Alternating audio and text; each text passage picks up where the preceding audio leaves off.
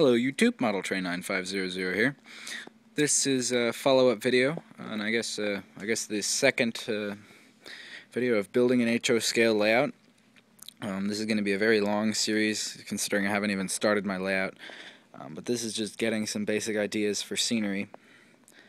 And this is where I'm at so far. I've got my foam boards, and if you saw the first video, you would have seen what they looked like.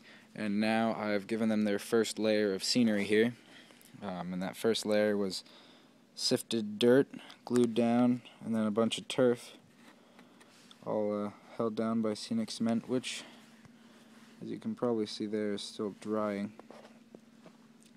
And then I actually went ahead and ballasted the track ahead of time. I haven't glued it down. I'll probably vacuum it up and put it back down again at some point later in time.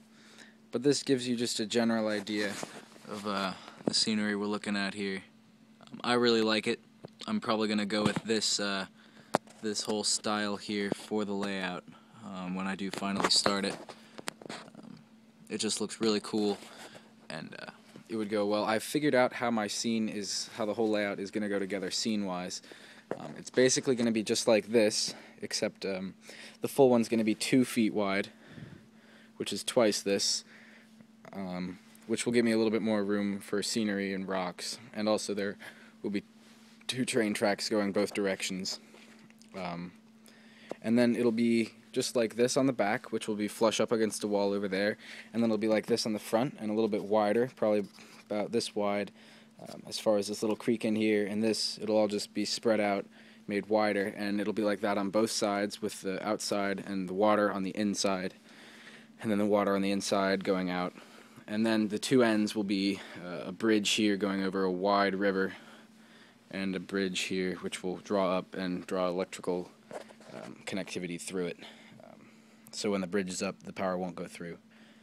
So I guess that's about it. This just gives you a general idea as to what we're looking at here. And I am feeling pretty good about it.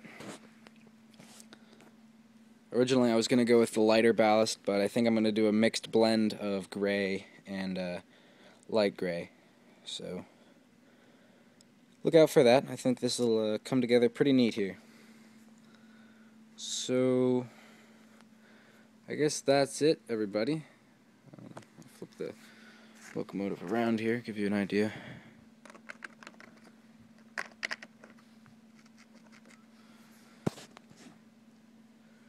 What it might look like from down below. From the front.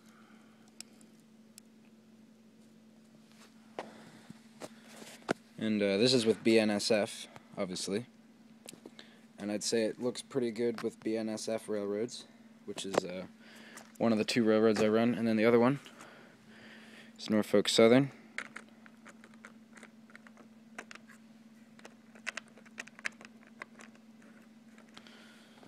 And it looks extremely good with Norfolk Southern. So this is definitely the scenery style I'm going to be going with here. It's just a matter of how I put it together. In the next few days I'm going to be working on getting some more dirt on the sides here, cleaning this up, and maybe putting some water down in here, adding bushes and some trees. And then if I come across a scenic, well, not a scenic, what is it? A static grass applicator, I'll play around with that. In the meantime, I'm waiting for my ES40 DC numbered 7515. I'm definitely looking forward to that. I think that'll be a nice addition to my collection here. And it will definitely be great with my Gevo here. So that's where we're at. Thank you for watching, YouTube, and be sure to check back for more videos in the future.